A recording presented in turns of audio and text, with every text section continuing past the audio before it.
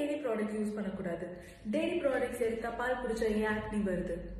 பால் இல்லனா அப்போ what is the other source of calcium? இதெல்லாம் ரொம்ப காமனா கேக்குற questions. Why not we hear the answer from the expert herself? Watch the full video to know why. A lot of people have been asking whether they need to stop dairy products because they get acne quite often. So here are my concerns. What really happens is milk has two forms of protein, that is whey and casein. So these two proteins which are present in the milk release IGF-1.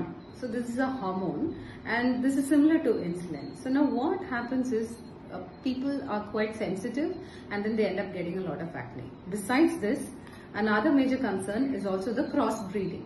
So long back we used to have Indian cows, that is native cows, but then these are crossbred with imported cows for better milk production. Now this also can be one of the reasons why a lot of people seem to be quite sensitive. And get allergy test done because the food allergy test will indicate whether you are sensitive to milk proteins. So in case you do have an allergy, there are a lot of alternatives. You can use nut milk, oat milk, coconut milk, and there are plenty of non-dairy sources of calcium through which you can always go ahead and get adequate calcium, B12, protein, phosphorus, etc. So work with a qualified dietitian and I'm sure you will get the results.